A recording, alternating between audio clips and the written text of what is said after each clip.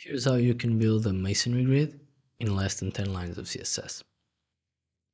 So, to understand this solution to the masonry grid, you have to keep in mind that we are using the CSS column layout.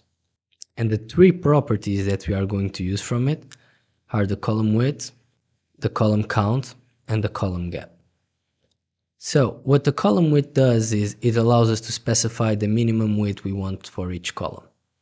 So you can imagine that if we set the minimum width to 8 rem, then every single one of this column needs to have at least 8 rem. So if we don't have enough space for 3 columns to have 8 rem, we will only have 2. And we will see that that's what happens if we reduce the width of our viewport. Right? And if we keep expanding it, you'll see that it will expand to try to fit as many columns that have at least 8 rem. The other property we need to understand is the column count. What the column count lets us do is specify the number of columns we want. If we set it to auto, in this context, it means that we want the column width to determine the number of columns we want. Auto is actually the default value for column count, so we don't need to explicitly define it, so I'll just remove it from the rule set. Another property we use is the column gap. And what the column gap does is specify the distance between columns. So if we set the column gap to 1 pixel, you will see that the distance between the columns will reduce. But as you can see, the vertical distance between the items didn't reduce. And that's because, as I said before, we are using the column layout. And the column layout only allows us to specify the distance between the columns. So to solve this issue, we actually have to target the children of the columns. So in this case, we have to target that margin bottom, and we need to set it also to 1 pixel. And now you can see that the distance between the elements is the same both vertically and horizontally. Now, another property we need to keep in mind is the break inside, and we set its value to avoid. And what this does is it makes it so that no element can ever be split across different columns.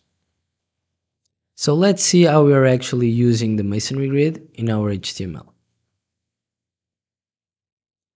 As you might have noticed from the CSS, we are using CSS properties.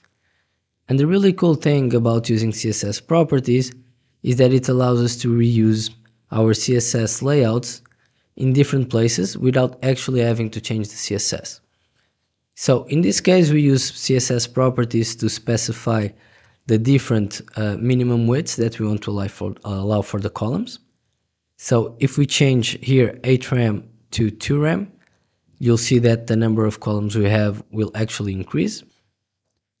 And we also allow the gap to be configurable. So if we change the gap space from 0.5 rem to 1 rem, you'll see that the vertical space between elements and the horizontal space will increase to 1 rem. This is a simple solution, but it has some drawbacks. And the major one is the flow of the elements. Here the elements flow from top to bottom instead of the usual left to right. And that's pretty obvious when we start tabbing over the elements in our masonry grid. The issue with this is that most users don't expect focus to go from top to bottom, they expect it to go from left to right.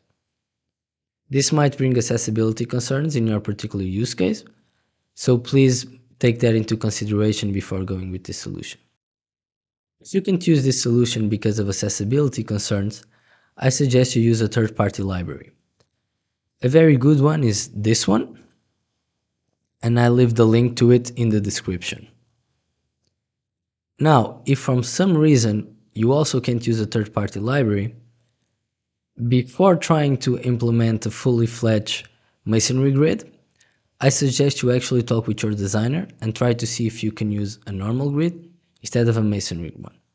In many situations, a normal grid will bring as much value as a masonry grid to the user.